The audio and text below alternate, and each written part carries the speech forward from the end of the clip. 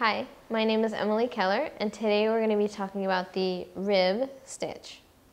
This stitch is normally found on the edge of garments, like around the bottom hem, around the sleeve hem, or around the neck edge. It's great for these locations because it has a lot of horizontal stretch, which makes it comfortable and functional. Rib stitch is easy to identify by its vertical ridges, which are made up of alternating columns of jersey and purl stitches. Rib is named by the amount of jersey and purl columns that they have. For example, if I have one column of jersey and one column of purl repeated in a pattern, this is called a 1x1 rib. Now, when naming rib, always reference the front side of the fabric, which will be the outside of the garment. And always count the jersey columns first. So if I have this rib stitch and I count the jersey columns first, this stitch has 3 columns of jersey and 2 columns of purl. So this is called a 3x2 rib. Now let's say I change my mind and want to use the other side of the fabric. Then I would flip it over and recount. So this side has 2 columns of jersey and 3 columns of purl. So this is called a 2x3 rib.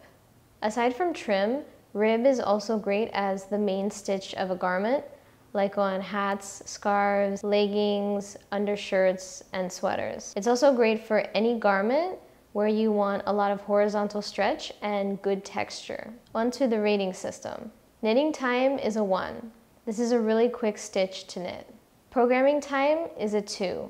Most basic rib stitches have a preset program module that you can just paste right into your program. Those would be quick. But if you have a custom rib that has either no repeat or a very long repeat, this is something you're going to have to program manually and will take a little bit more time. Price is a 2. Because knitting time and programming time are quick, price tends to be fairly low. Rib has a tendency to sort of contract on itself, which makes it more dense. And any price increase would come from the added weight, which comes from using more yarn. Strength is a 5, especially for how stretchy this fabric is. The strength is really good. This is why it's used on trims so much. Drape is a 2. Drape is not very good because it has so much structure and texture in the stitch. Comfort is a 10.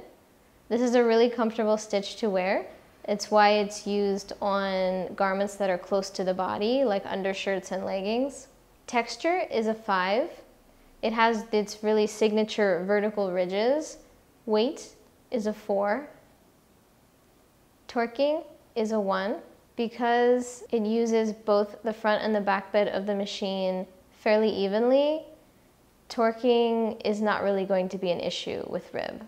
Balance is a 9. Again, because it uses the front and the back bed of the machine evenly, balance is really good on this stitch. The only thing is the side edges of your swatch will curl up a little bit if they're not linked, either finished with trim or linked to another piece of fabric. You're going to have some curling on only the side edges. Stretch is a 9. The vertical stretch is fairly mediocre, but the horizontal stretch is where the stitch really stands out. I definitely recommend keeping this stitch in mind if you want stretchy fabric without using an elastic or lycra yarn, where all of the stretch will come from the stitch instead of the yarn. Thanks for watching this video. We'll be putting out not only new stitch videos, but also some new concept videos.